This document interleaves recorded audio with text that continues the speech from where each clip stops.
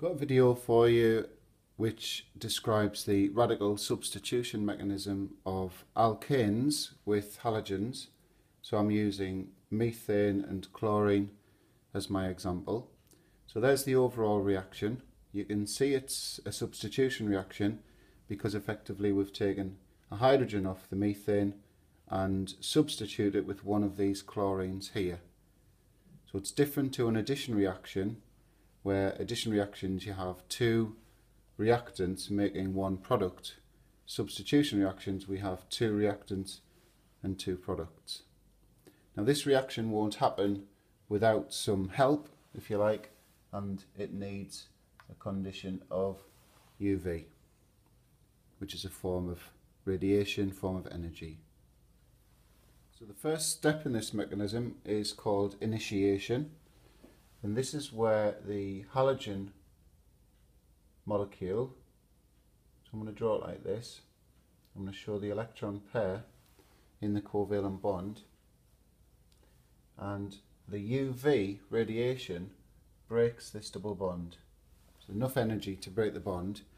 You can see the way I've drawn this dotted line here, I've split the bond exactly down the middle so that this chlorine atom on the left receives one electron from the bond, this chlorine atom on the right receives one electron from the bond, and so they receive the same number of electrons from the bond.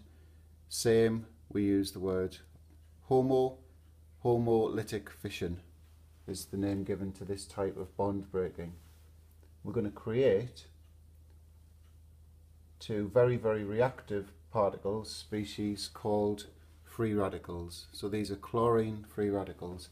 This dot here represents this unpaired electron that each chlorine atom has now got. So that's homolytic fission.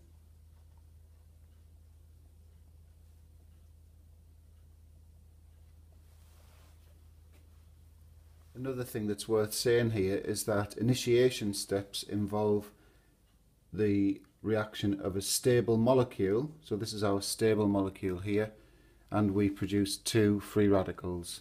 So initiation, stable, makes two free radicals. The second part of the mechanism is known as the propagation stage.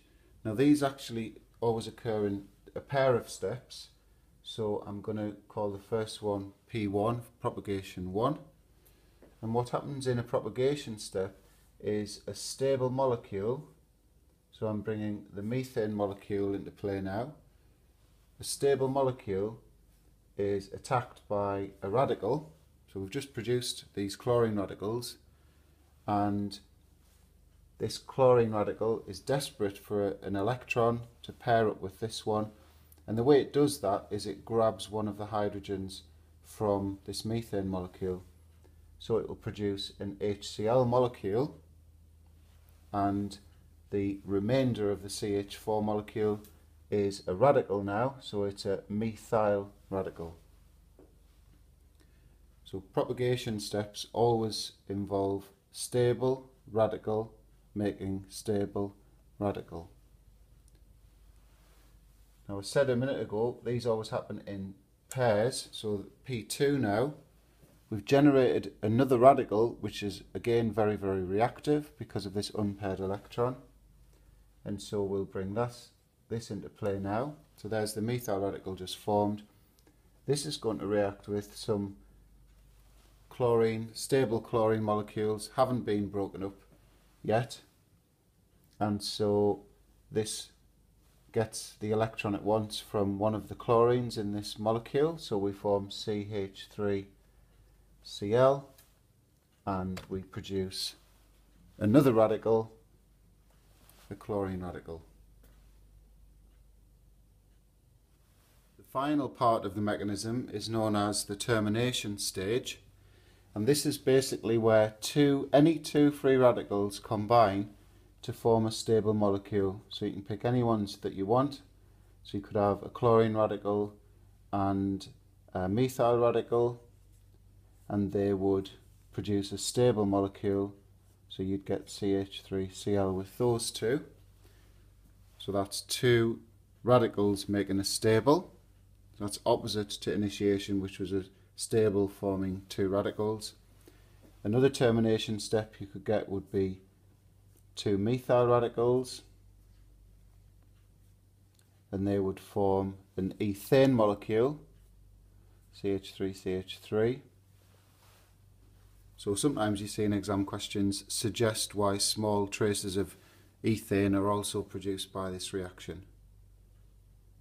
And the other one you could have would be 2 chlorine radicals producing some stable Cl2. Just going to consider now what could happen if there was excessive chlorine present. So what that means basically is there's too much chlorine, there's more chlorine than you really need to react with the methane, and that's going to mean that there are very large quantities of these chlorine radicals in the vessel that this takes place in. So I've left the first pair of propagation steps on that we looked at before, where we've made chloromethane. Now if there's a large quantity of these, hopefully you can see what could happen. You basically get another pair of propagation steps taking place, whereby you have this excess radical, so chlorine radical, would react with the stable molecule, the CH3Cl that you've just made, and this chlorine radical would strip out the next hydrogen, and so we'd end up with CH2Cl radical and HCl as the stable molecule. And because that is a radical now, it's very reactive, so we bring this into the second propagation step of the pair, CH2Cl dot plus a stable chlorine molecule, remember it's in excess, and we're going to get CH2Cl2, and that will become a chlorine radical. And then if there was still plenty of this around, you get another pair of steps, and you'd get CH2Cl2, chlorine radical.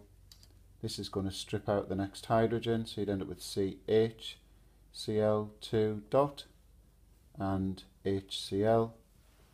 Very reactive, and so we get another step, CHCl2 dot plus stable chlorine, and you get CHCl3 as your stable and a chlorine radical, and that will just keep going by another pair of steps until ultimately you produce CCl4, and then it would stop because there's no more hydrogens left for the chlorine radicals to take off.